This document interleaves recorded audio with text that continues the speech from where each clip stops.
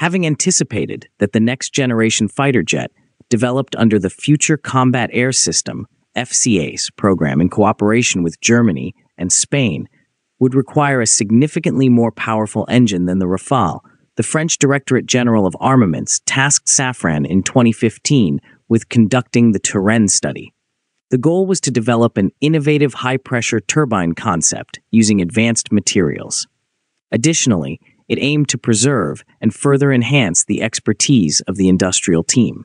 A €115 million upstream research contract, Turenne 2, was awarded in 2019 to develop new high-pressure turbines that are significantly more heat-resistant.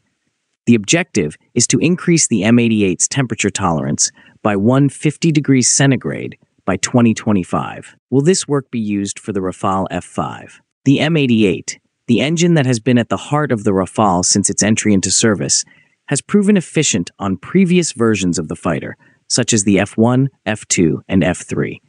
However, the new operational requirements of the Rafale F5, which include increased payload and higher electrical power demands, have exceeded the current capabilities of this engine.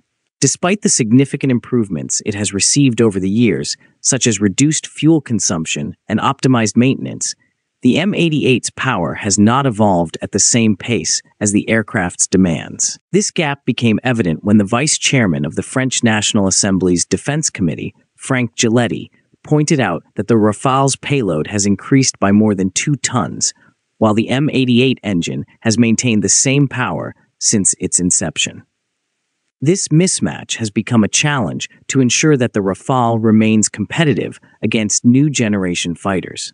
The Rafale F5 is expected to feature an impressive array of new capabilities, making it very different from its predecessors. Given its enhanced computing power to process hundreds of thousands of pieces of data and its likely increase in weight, equipping it with a new engine is a relevant concern. There is no funding for new engines to replace the current M88 models in the current year French budget.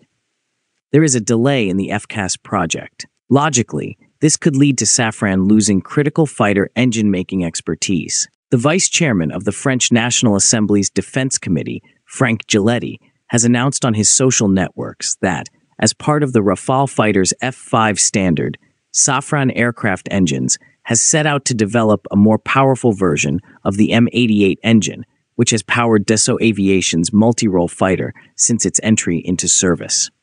So, which engine program he is talking about, since he has not mentioned it? In the early 2010s, during initial discussions about selling Rafale jets to the United Arab Emirates, there was talk of increasing the M88 engine's thrust from 75 kilonewtons to 81 kilonewtons to meet the Emirati requirements. The M88X, later the M88-9 project, was initiated for this purpose. In 2016, Philippe Petitcolling, then CEO of Safran, noted that it was time to consider whether it would be worthwhile to launch a study to slightly enhance the M88. He added, "Technically, we can do it." Around the same time, there was talk of developing a new M88 variant with a thrust range of 80 to 90 kilonewtons. However, this would likely have required redesigning the Rafale's air intakes. As per Safran Electronics and Defense President Frank Saudo, discussions are currently underway with the Directorate General of Armaments to develop a new version of the M88 engine within the framework of the Rafale F5 program. The new version should allow a 20% increase in engine thrust. Saudo believes that the T-Rex program is crucial to ensure that the Rafale remains competitive, both domestically and internationally.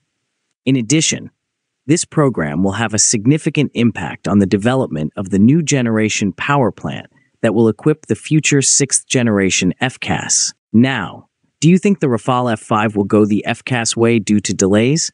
Let us know in the comments. Please like and share our videos and subscribe to our channel. Please also take membership in our channel to encourage us.